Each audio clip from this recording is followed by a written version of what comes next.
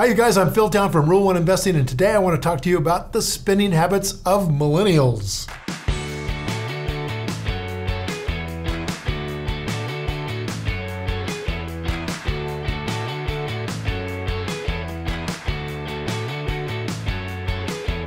There are certain generalities that can be applied to every generation. These generalities include what that generation's interested in, their worldview, their habits, and it's perfectly natural and understandable for different generations to have different approaches to these things, right?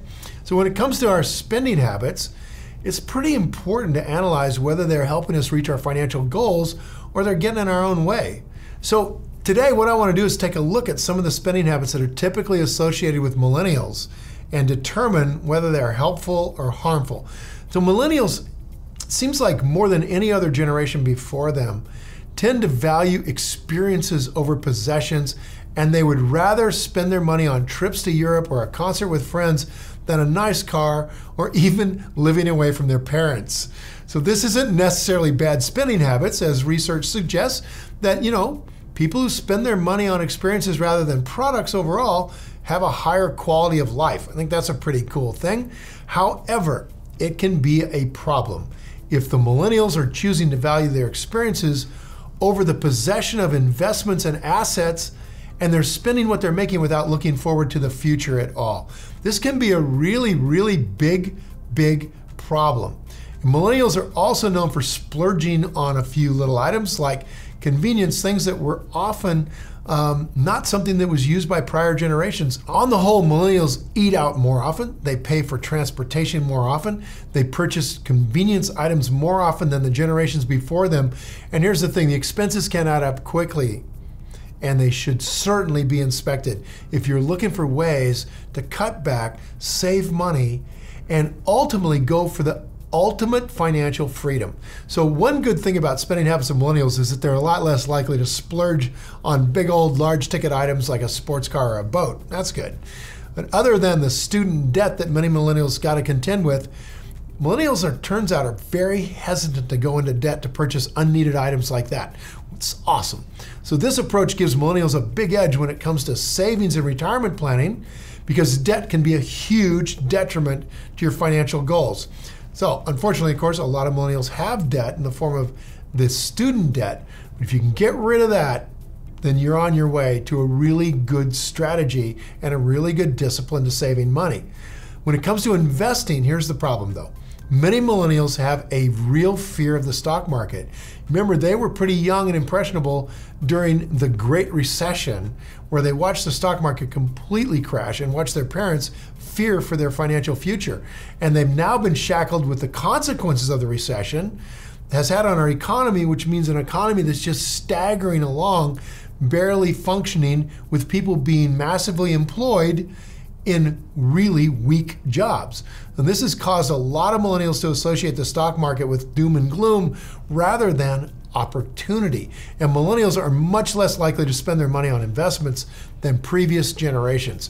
So while a healthy dose of pessimism is really good to succeed as an investor, too much pessimism, cynicism, can cause fear and will make you avoid the market altogether. And this is a huge mistake, since in my view, there's no other opportunity outside the stock market, outside of buying wonderful businesses, that will allow you to grow your wealth as certainly and as effectively.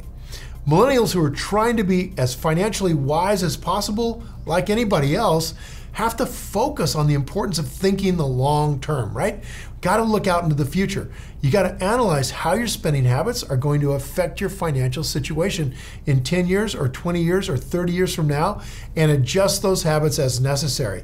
And I'll tell you, since I have daughters who are millennials, that getting them to think about this, getting them to think about financial freedom, which means the ability to do what you love in your life, the ability to experience life at the utmost in the things you're passionate about, without the fear of having to make a great living for the rest of your life so you can retire someday, when you then start living like the generations before you.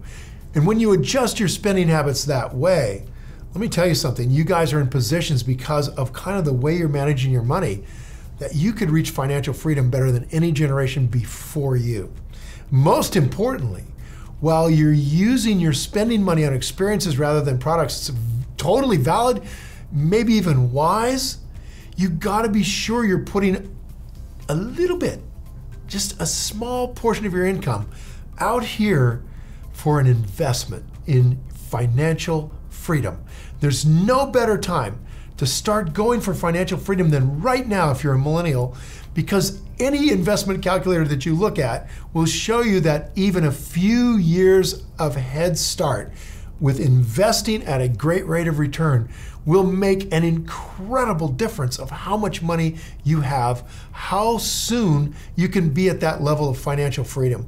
While millennials have been burdened with some of the challenges, both in circumstances they've been dealt with, the market going down and the whole economy staggering along, and the attitudes and spending habits that those circumstances have created, okay, I get that. But with the right approach, you can still have an incredible opportunity to meet and exceed your financial goals. And even if you don't have any, let me just give you this one. Become financially free. Be able to live the life you want. That should be a goal that every millennial should strive for. Now, I'd love to hear from you guys. What are your financial goals? Is financial freedom something you're thinking about in the long term? Or are you just thinking day to day? Leave me a comment below with your answer. I'll be sure to follow up with you. Now, thanks for watching, you guys. Now go play. If you enjoyed this video and you feel it was valuable in teaching you more about what's possible for investing habits toward financial freedom, hit the like button and please share this video with your friends. And if you want more investing content, subscribe to my channel and don't forget to click the button on the screen for a free gift. Thanks again for watching.